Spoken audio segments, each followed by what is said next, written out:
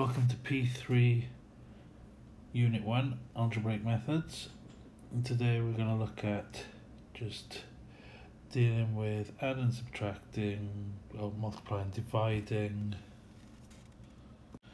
algebraic fractions. So let's look at it with just numbers. What we want to do is kind of cancel any kind of common factors just to simplify our fractions. So when I'm looking at this one, I can 3 goes into 3 and 3 goes into 9, so I can simplify that. 3 goes into 3 once, into 9 3 times. And then looking at the other one, 2 goes into 2 once, goes into 8 4 times. And then I've got 1 times 1 and 4 times 3.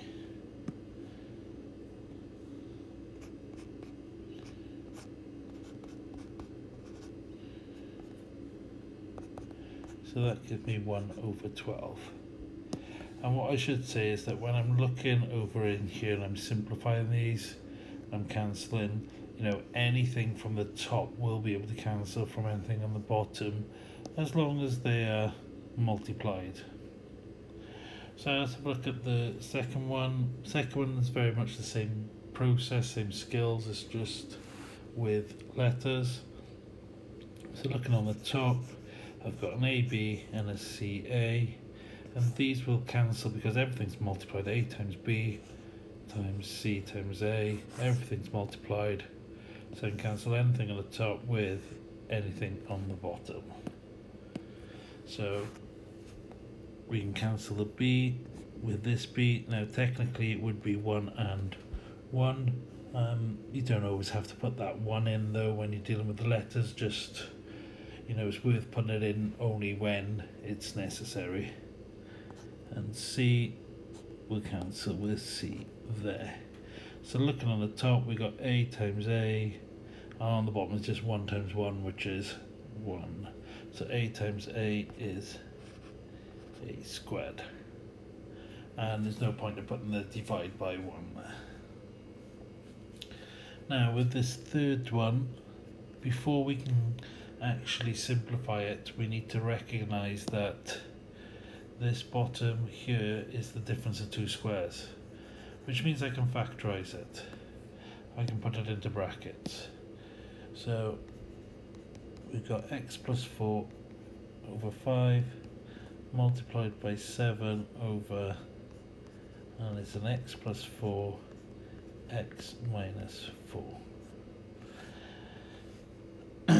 And then I can cancel this x plus 4 with this x plus 4. And that leaves me then on the top 1 multiplied by 7, and then on the bottom 5 multiplied by x minus 4. And I'd leave that factorized, I leave that in the brackets. Now when it comes to division, what I want to do first of all is turn it into a multiplication. So I'm not going to go into the reasons why, you should know them, but I'm just going into the skills. So I'm just turning it into a multiplication, so it's going to become C over AB. And then after that, then I can simplify. The A is going to go with this A, and then that's it. Okay, doesn't really matter if I put a 1 on the bottom. Sometimes I will put that 1 in, but it doesn't really matter so much when you're doing this. So I've got C on the top over B squared. And then final example here. Again, it's not initially obvious what we need to do, but when you're approaching this, just look at what you can factorize. We've got difference of 2 squares here, so I can turn this into an x plus 3 x minus 3, and then this one you can see that I've got a factor of 5 that I can take out of both of these terms.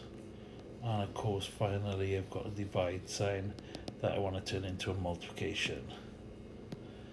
So let's start there. So, you know, and sometimes it's worth just starting with what you can do and letting the question kind of speak to you as it later. Sometimes it becomes obvious, you know, if you don't spot it straight away, you know, just start working through it and do what you can do first. So here we can see x plus 1 will cancel with this x plus 1. This x minus 3 will cancel with this x minus 3. So along the top I've just got 1, just 1 times 1. And on the bottom I've got 5 multiplied by x plus 3. So 5 multiplied by x plus 3. And that's it, done. Nice and easy. Here are a few questions for you to try. Pause the video now. Let's look at the answers. For this one, since it's a show that, the best way to start is to pick the side that obviously has a lot of stuff on it and factorize. So we get difference of two squares. Doesn't really matter which way around I do them. And again we've got another difference of two squares. Turn this into a multiplication, then my x squared minus 64 will be on the top.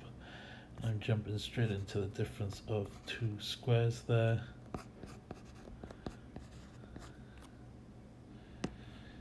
Just notice a little mistake on that one. Should be the 8. And then the 36 minus x squared is a difference of two squares. It's just a 6 minus x and 6 plus x.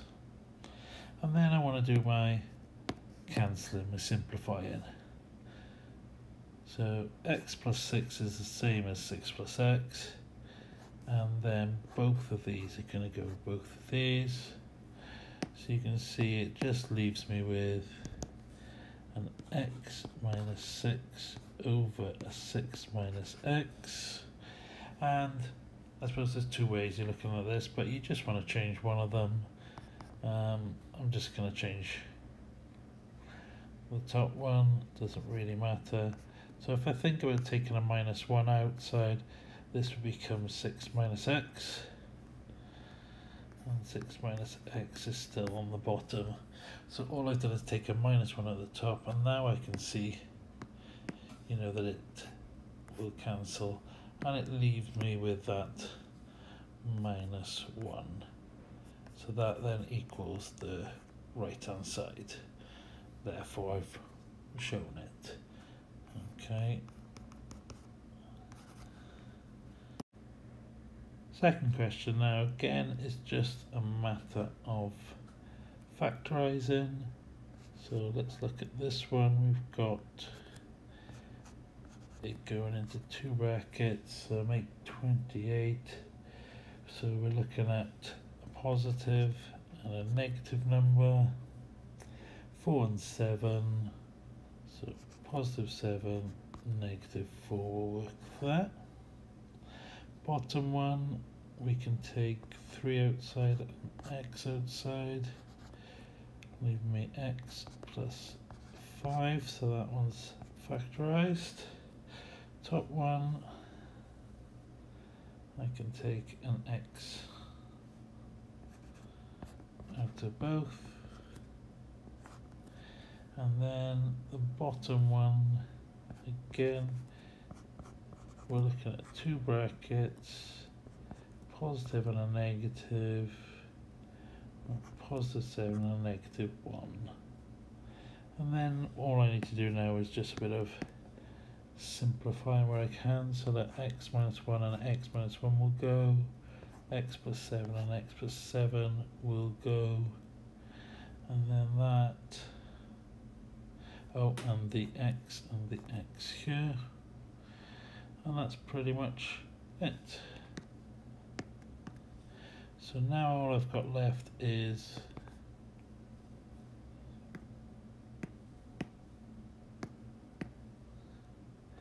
x minus 4 on the top and 3x plus 5 on the bottom. Finally, question 3, part A. So simplify. So look, I can take an x outside first of all. X squared minus 3x minus 40. Come back to that in a moment. Take a 2 outside, x plus 3. And turn this into times. So the x squared minus 9 is now on the top. And the x squared minus 11x plus 24 is on the bottom. I'll do an extra couple of steps just because I've still got to do this left hand side one anyway. So looking at 40, so 8 and 5 will work there. So we've got an x plus x minus, we want the 8 to be minus, the 5 to be positive. So 2x plus 3. And then we got an x minus 3 and an x plus 3 on the top. And then looking at this bottom one, so the constant is positive there, so I need 2 negatives, so that middle term is negative. So into 24, 3 8, 24 and 3 and 8 is 11. So that's what we want there. I almost wrote 11 then. And then let's look at some simplifying. So x minus 8, x minus 8, x minus 3, x minus 3, x plus 3 and x plus 3. And that looks like it. So that leaves me with x plus 5 over 2. Okay, I could expand that, you know, x squared plus 5x over 2, but I'll leave it as it is. Now part B is here, so you can see this wants me to differentiate it by the symbols here and then substitute 2 in. So part B, I will expand it now. So if I look at the f of x, and this is obviously the f of x there. So we've got x squared plus 5x over 2. So separate it into separate terms. And then let's differentiate it. So that's from, you know, P1 there and P2 last year. So let's have a little look. All I want to do here is, like I said, differentiate. So 2x over 2 plus 5 over 2 there. And, you know, we can see that the 2's are going to cancel there. So I've got x plus 5 over 2. So when I substitute my number 2 in here, I don't know what's going on with my handwriting there. Let's substitute the 2 in. It's going to be 2 plus 5 over 2. And 2 plus 2.5 is 4 now, so 9 over 2, or 4.5 if you want to put it in decimals.